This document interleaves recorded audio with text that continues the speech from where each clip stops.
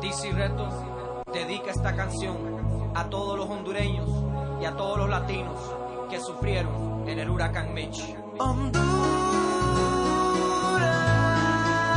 alguien se quede. The group was 29 Viola students, originally 31, but we found out that 2 could not come, so we brought 29. I believe there was 16 girls, 13 guys. They're all undergrad except for maybe 1 or 2.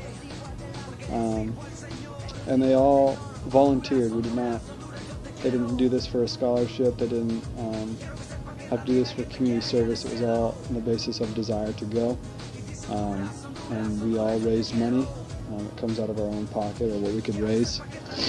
And we went to Honduras.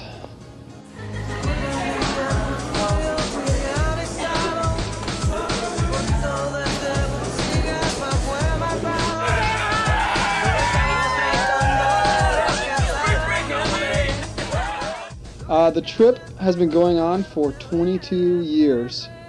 Viola has been in partnership with an organization in Honduras called Diaconía Nacional, which is a completely Honduran-run project that works to improve communities. We work with the aspect of bringing villages running water. Viola has been in the community present that we went to this past year for the last couple of years, bringing water from a main tank so they can have running water in each house.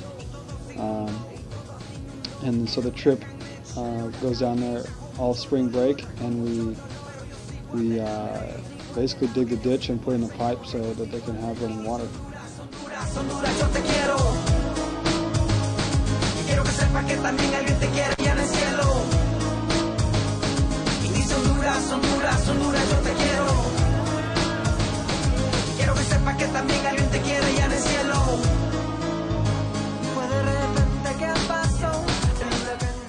Well, we first got to Tegucigalpa Friday afternoon, where we spent the rest of the evening there. We stayed in a hotel in Tegucigalpa. It's cool. Downtown, there's a Good Friday parade that we went to, which is a pretty big deal. They've got lots of floats, and they've got these cool sawdust murals on the ground that the floats walk over. And they were very religious, talking about Jesus and what he's done, and the significance of Good Friday. Si todos hubiéramos escuchado aquella voz celestial que nos hacía el llamado de arrepentirnos del mal y olvidar el pasado, pues esa voz es de aquel que perdona el pecado, que libera, que sana, que olvida lo malo, renovando tu ser, dejándote transformado, entregándote la vida que tú siempre has anhelado. Así que ponte fila, escucha lo que digo antes que venga otro desastre y tú no quedes vivo. Y dice el viento sopló. The next morning we actually left for the village that we'd be working in the rest of the week. It took about 3 hours. 3-4 hours. You see lots of Honduran countryside. It's very green. There's a lot of rainfall, and you see sporadic housing in villages and that sort of thing.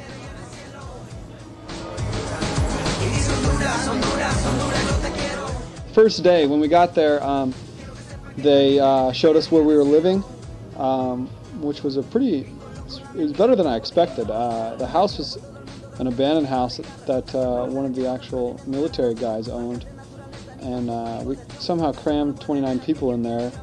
They had little mattresses, cushions for us that we all got, and we just kind of slept on the floor wherever we could.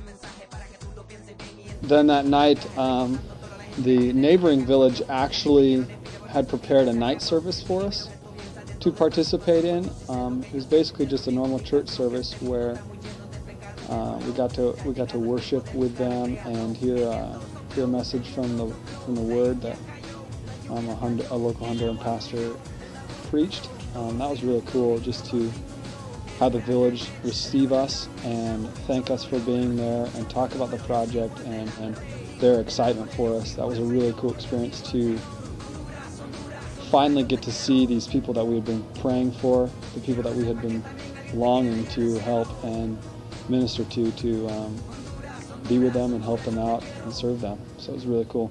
The first morning when we started digging, it was somewhat interesting. It was really cool, though, to work alongside the Hondurans, because we knew that we aren't going to be able to finish the project, but just to provide them with the encouragement that someone else is there wanting them to have water and working with them. It was really cool, and that, just for me personally, to look down the line and see the line of people, a mix of Hondurans and Americans working side by side to just get running water to a village, that to me is a very good picture of what the gospel is and how it should be preached and spread.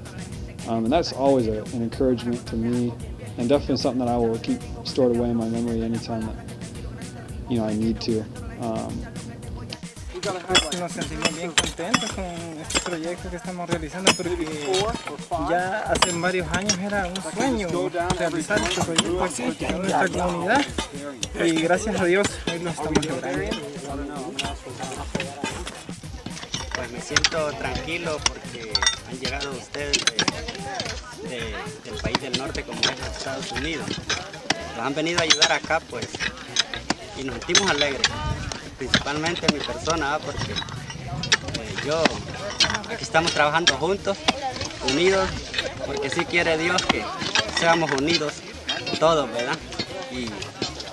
Y así vamos a seguir nosotros, siempre unidos.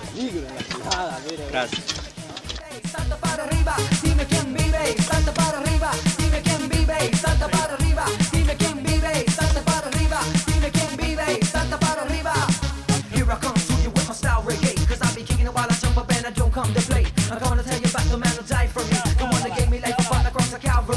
So if you don't wanna listen cause you think it's all religion, you better step through cause I'll be wanting you to listen. Listen to the bass while I hit you in the face while you jump up and down, celebrate. It's a good trip with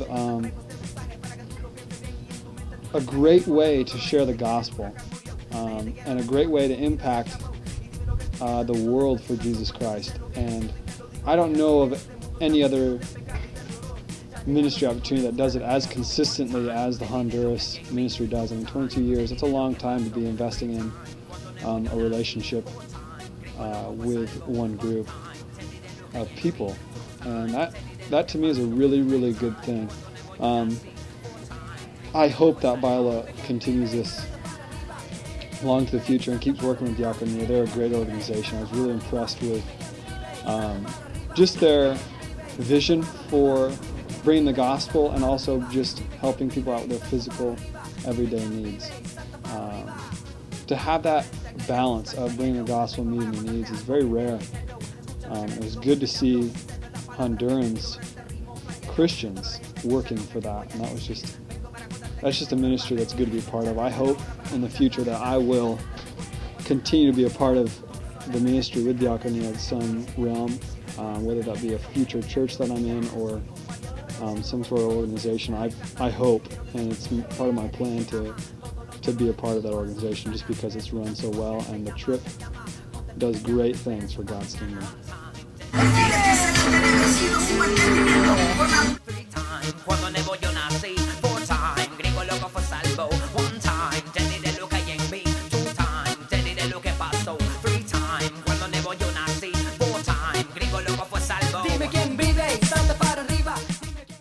They're gonna fly right in. Woo!